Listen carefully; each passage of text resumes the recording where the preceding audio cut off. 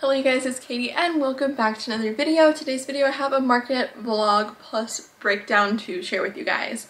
So I've been doing a lot of markets recently and this time I decided to vlog one for the first time in a while.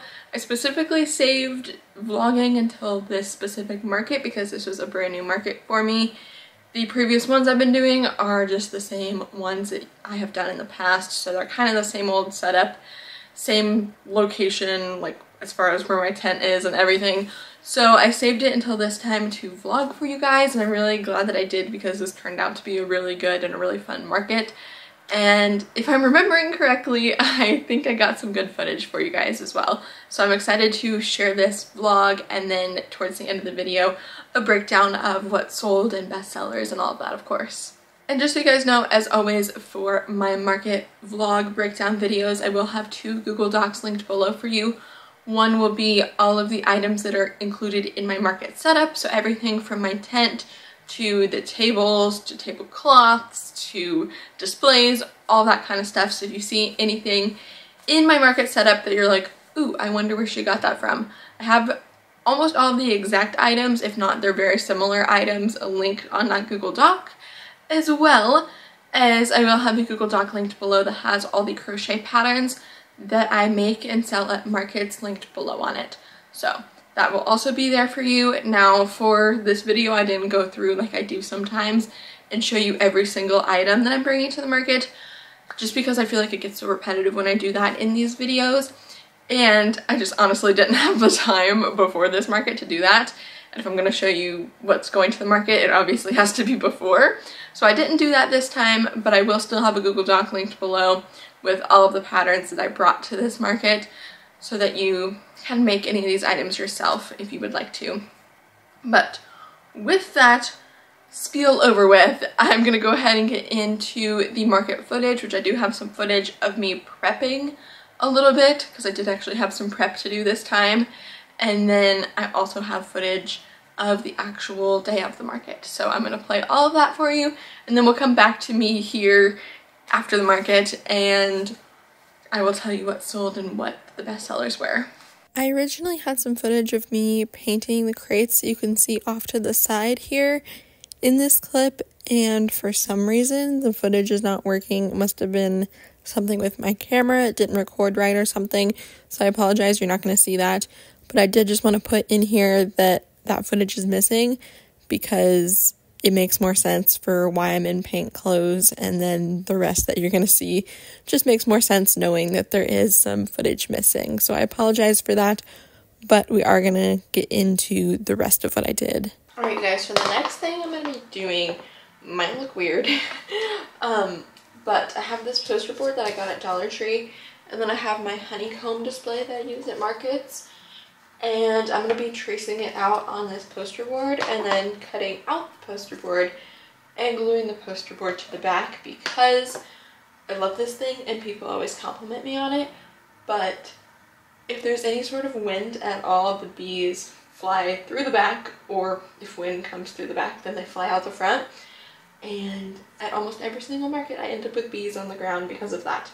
So that's why I am making this backing for it, and I'm hoping, fingers crossed, that it will work to keep the bees in.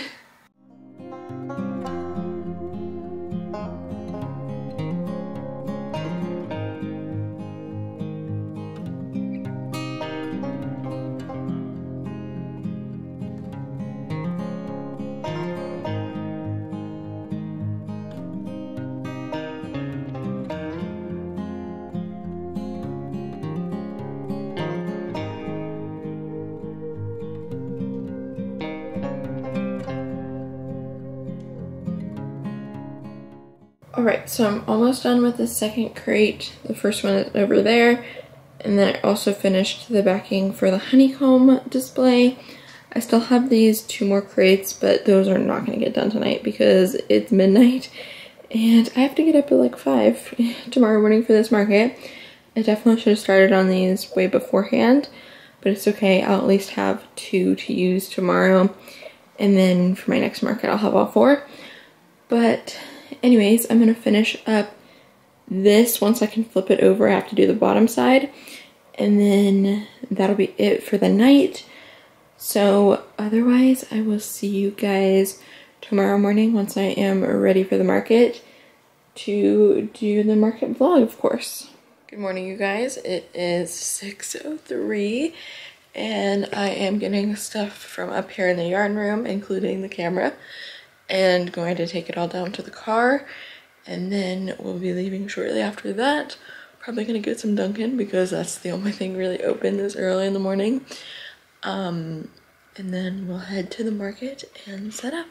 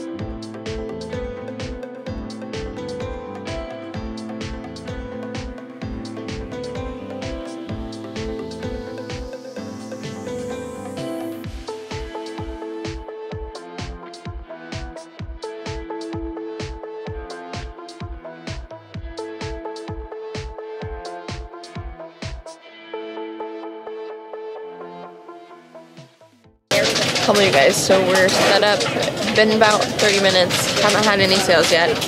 Also right next to a popcorn vendor, so you can probably hear that. And we're also right next to the road, so probably kind of loud, hopefully you can hear me. But I'm just doing some crocheting and hopefully it'll get a little busier and some more sales will roll in, or sales in general. I can't say more because I haven't sold anything yet.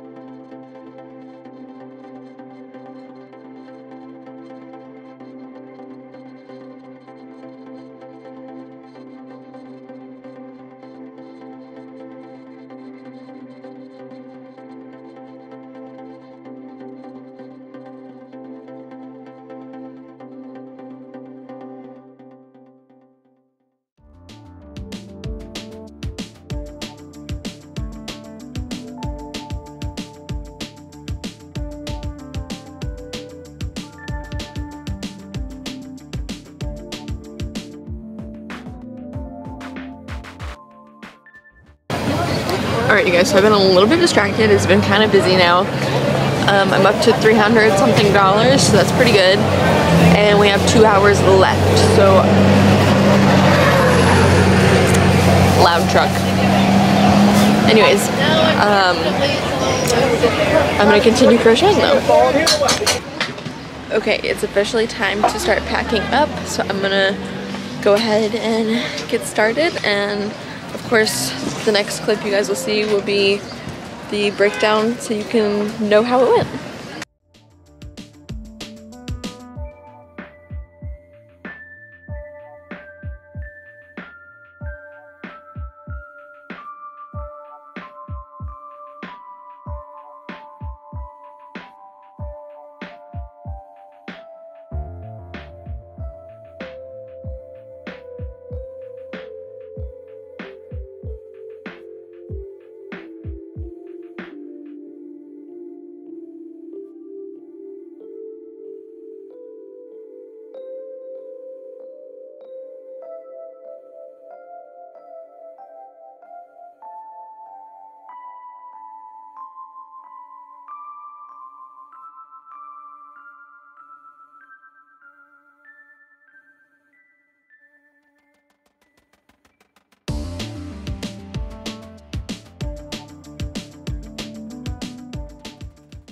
Alright you guys, so I am going to pull up my Square app so I can go ahead and tell you the exact transactions in order so that you get an idea of what sold first and what people were interested in, and then we'll get into what items actually sold out, what the best sellers were, all of that stuff.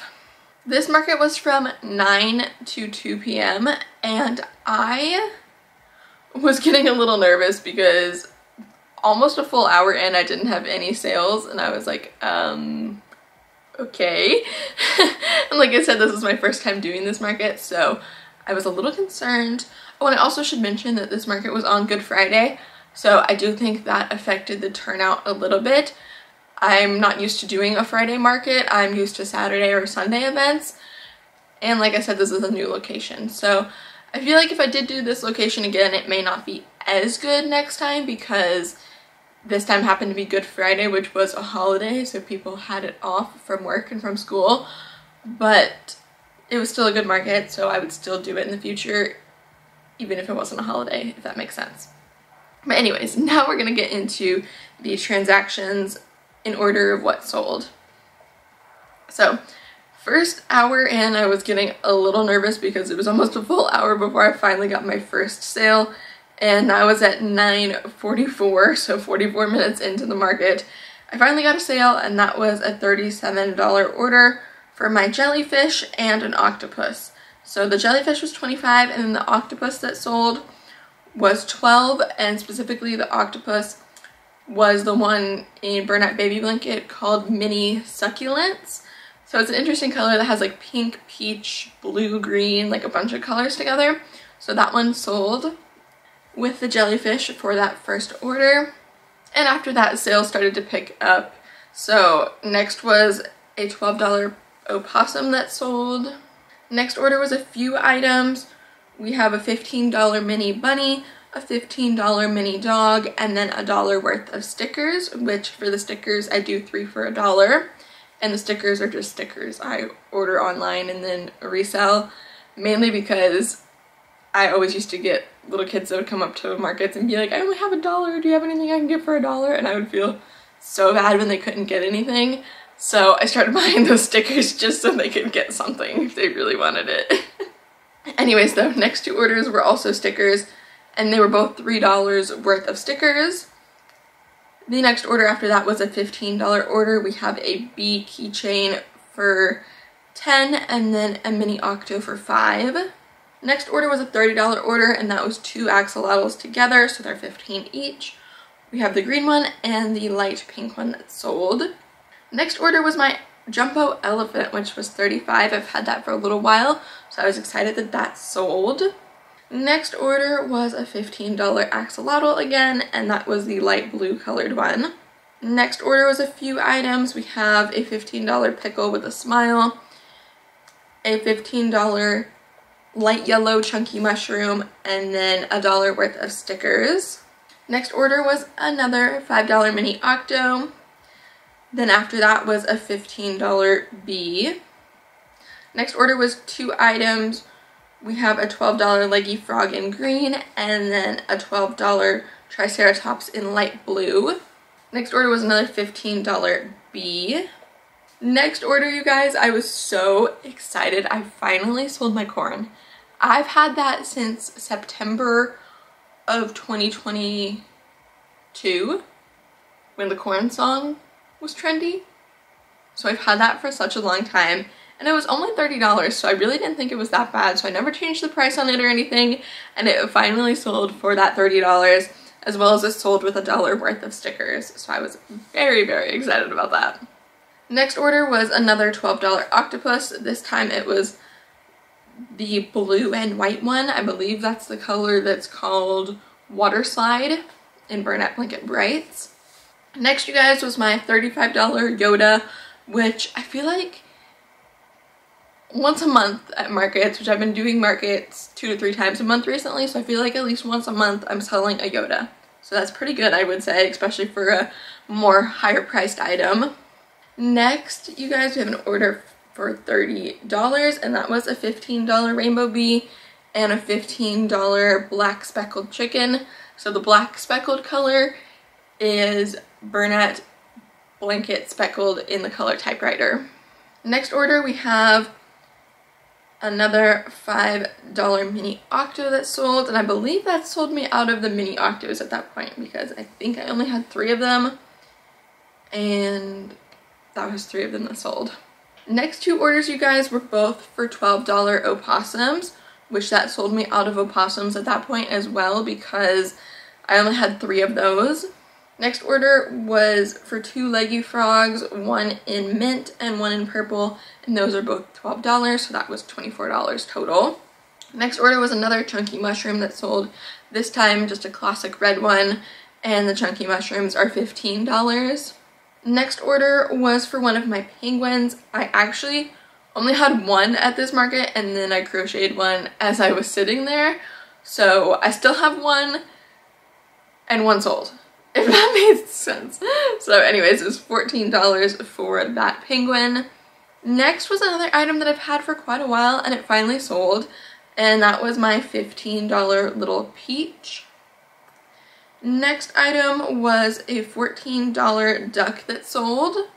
Next order was a chicken nugget with a happy face for $10, and then a $12 chick that sold together. Next order was another $12 chick and another black speckled chicken that sold. So again, that is the colored typewriter in Burnett Blanket speckled line. So the chicken was 15 and the chick was 12, so that was 27 together. Second to last order that I had, because this was at 11:56 and the market ended at 2, was a $15 light purple axolotl, which sold me out of the axolotls, and then a $5 mini bee, which I also made that mini bee as I was sitting there, so I don't think I had any mini bees beforehand. So the only reason that one sold is because I made it while I was sitting there. So that was the second to last order, and the last order actually happened as we were packing up. We had somebody come up and be like, "Can I still look as you're packing up?" And we're like, "Of course." So even after I recorded the after, which I don't think I recorded a before and after on my camera, so I'll have to insert the footage from my phone. But anyways, even after I recorded the after, how many times can I say after? Anyways, even after I recorded the after, this order happened. So that was for a $10 dark pink gummy bear, which I was so excited about because I haven't sold a gummy bear in such a long time. Next was a light purple triceratops for 12, an angry pickle for 15, and a straight faced chicken nugget for 10. So that was a $47 order at the very last minute when we were about to pack up, or were already packing up basically. So that was super awesome, and that was almost my vendor fee right there. So my vendor fee for this event was $50, and I feel like that wasn't too bad for the amount of traction it had and the size of the event and everything. I feel like $50 was pretty good. The typical events that I do every single month on the third Saturday that I'm signed up as a seasonal vendor, so I'm at the same spot and everything, that is $55 per event is what it breaks down to be for me, because I signed up for all of them at once. If I signed up for each one individually, then it would have been $65 per event, which I feel like that event is pretty comparable to this one. The only difference I will say is, like I was talking about towards the beginning, this was a Friday, so obviously Friday versus Saturday, I'm gonna have a little bit of different traction, at least in my mind, because most people work Monday through Friday, but this was Good Friday, so people had off. So, and I did see a lot more kids than I expected, because again, Good Friday, most kids, at least in this area, have off school for Good Friday. So because of that, I think that helped. And then also, this time of year, some kids are still on spring break, and this town is a little bit more of a touristy town because it is on the water. And it is kind of a retirement town, so a lot of people that retire there have their grandkids come visit them for spring break, and because of that, we also noticed a lot of like grandparents walking around with their grandkids and stuff like that. So I think all of that combined made this a really good market, even if it typically wouldn't be like as packed as that, just because, like I said, a holiday, so people had off in general, or they had off because it was spring break where they're from. So with all of that being said, I think this was a really good market for all of those reasons. And let's go to my reports so I can tell you guys exactly how much I sold. So my total that I made for this market, drumroll please, was $607, which is the most that I've made at a market in a long time. I think it's the most I've made at a market this year, as in 2024. I did pretty good last season at some of my markets that were like fall themed. I want to say the one that I did that was 2 days that I vlogged and then did a full breakdown for you guys, I want to say that one I made $600 each day, and that was a Saturday and a Sunday. So that's still to date my best market that I've had, but I will say a market that was only 9 to 2 $600 is pretty good, and then a $50 vendor fee. So pretty good. And let me subtract that for you guys so that we actually have an idea of how much I made minus that vendor fee. So $607 minus the $50 is $557 once you minus the vendor fee. Now, I still don't ever go through and minus the material cost and stuff like that because I just don't. I'm not good about all that kind of stuff. So I apologize if there's any of you that are like, I'd love to see that part of it. I would love to do that at some point, but I just don't know if or when that will happen. Maybe one day. I don't know. Maybe one day I'll get really scientific with my breakdowns and actually subtract the material cost and everything. But I'd say about 1/3 of my cost when it comes to each item is materials. So if you do the math on that, then like 2/3 of that is profit, if that makes sense. So I'm gonna do the math on that really quick just because I'm curious. So I did 66% times the $557 that I made once you minus the vendor fee, and that is $367.62. So if I had to guess, that's around how much I actually took home from this market once you subtract the vendor fee and the material cost. That's just my guesstimate of about 1/3. Maybe it's less than that. Maybe it's more like 1/4. I have raised my prices a little bit recently, so it might even be closer to 1/4 of my product price is material cost. But like I said, I'm not 100% sure because I don't ever really scientifically break it down. Just because I always think it's interesting to tell you guys this part of the breakdown. I had almost exactly 50-50 between cash and card. I had $313 in cash and then $294 on card at this event. And I paid $9.03 in fees to Square for using them to charge people's cards. Now, as far as the best sellers, or like top sellers, I guess I should say, basically how much I made off of different items. The most I sold for sure was axolotls because I sold 4 of those, and those were for $15 each, so I made $60 off of axolotls. The next most that I sold was a 3-way tie for 3 different items because I sold 3 of each of them. And that is 3 bees, 3 frogs, and 3 opossums. So specifically for the bees, I made $45 because those are $15 each. Then for the frogs and the opossums, I made $36 off of both of them because they're $12 each. The next most that I made was another tie between the elephant and the Yoda because I charged $35 for both of those. But those were only one-off items that, again, I only sold 1 of. And then I also had pickles that I sold 2 of, and I made $30 off of those. Also had chickens that I sold 2 of, made $30 off of those, and chunky mushrooms that I sold 2 of and made $30 off of them because all those items are $15 each.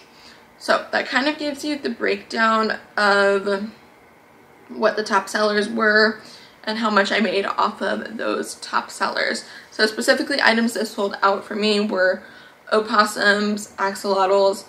I also had mini bees technically sell out because I only had the one that I made during the market and that sold out, as well as my mini octos sold out. I had 3 of those and they all sold. So those are ones that sold out, even though the minis didn't come up on the list as like the top. That's because I didn't make the most off of them because they're only $5 items, but those are items that sold out for me as well. So that is officially all for this breakdown video, you guys. I hope you enjoyed. Now I want to tell you 2 things. First off, I will have 1 or 2 more breakdown videos for you guys or I should say breakdown slash vlog videos for you guys for the rest of my season. We'll see. I'm thinking probably 2 more because I've been filming one of these videos per month, and I have April and May markets, so I'm really excited about those. I have just 2 markets in April that are ones I've done in the past before, so I'll decide between which one of those I want to bring you guys to. And then May is my really big horror Comic-Con that I'm so excited about, so I'll definitely be bringing you guys along for that weekend that I am selling at that event, and then of course the full-on breakdown and everything. So that will be very exciting. And then once my season is over, that one is officially my last one of the season. I was supposed to have one the following weekend, but I'm having to cancel it because I'm getting my tonsils removed like 3 days after that Comic-Con. But anyways, after all of that, and then after I've recovered from my tonsil surgery as well, so probably like very end of May, if not early June, you guys will see a full video where I go through every single market that I had this season, and I break down how much I made at the event, what setup I used at the event, so as far as my like formation for the tables, how I think that affected things, how I think weather or environment things affected the event, just all kinds of stuff for a full-on breakdown. For more so, I want to do it for myself anyway, as like a recap for what events I would like to do again next season because they really went well for me, or which ones I would like to cut out of my schedule because they didn't go so well for me, or ones that I think I could improve my market displays and market setup and see if it goes better next time. All of that kind of stuff I'm planning on doing a full video on as kind of a season recap, especially since I started doing more markets and I didn't vlog every single one of them like I've done last year's season.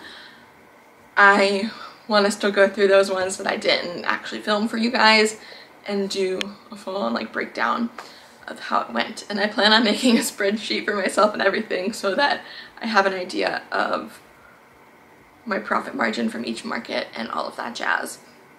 So if you do actually want to see that video, I'm planning on making it, but I haven't made it yet, of course. So if you do actually want to see that video, let me know. I think it'll be interesting, and it's definitely something I could do every year at the end of my season if it's something you guys are interested in. Now, what I will say is my typical season for the outdoor events and everything ends in May because it gets really hot. So May is when it's happening this year, but I will still have a few events like straggling over the summer and stuff that won't be my typical market season, but I will still have those going on as well. So it's not like I'm completely done with markets until next October when my regular markets start back. It's just the big markets I'm done with until then, if that makes sense. So anyways, now that I have rambled on for so long, you guys, thank you for watching. I really, really appreciate you being here as always. Please give this video a big thumbs up if you enjoyed. It really helps out the algorithm. When you give it a thumbs up, it pushes it out to more people that are hopefully interested in doing markets or selling their crochet in general can find these videos and learn from me and from my mistakes and hopefully be steered in the right direction, because I definitely wish I had this kind of stuff to watch before I started selling at markets myself. Now, if you did enjoy this video and you want to see more like this, let me know in the comments below your thoughts. Let me know if you're selling at any markets coming up soon, if you've sold at any markets recently. All market things I would love to chat about in the comments with you guys, so go ahead and leave me a comment down below. And if you enjoyed and you want to make sure you don't miss out on, like I said, probably at least 2 more market vlogs for my season, as well as the full market breakdown for how my season went coming in the near future, make sure you hit the subscribe button on my channel, and you can turn on the post notification bell. That way you know every single time I post a brand new video here to my channel. And if you guys do want to see more from me, of course you can check out more videos of mine, my blog, which has free crochet patterns, my Etsy shop, and my Dribbler shop, which have more crochet patterns, all of my social medias, which are at Katie Being Creative, and of course my second channel that I don't post on very often, but every now and again I do, so if you want to see that, you can also check that out. All of that's included in the description box below, as well as, like I mentioned at the beginning of today's video, I'll have the 2 Google Docs, one with all of the market setup, as well as the other one with all of the crochet patterns linked below for you guys. So with all of that, thank you all so much for watching today's video, and I will see you guys here in the next one. Goodbye!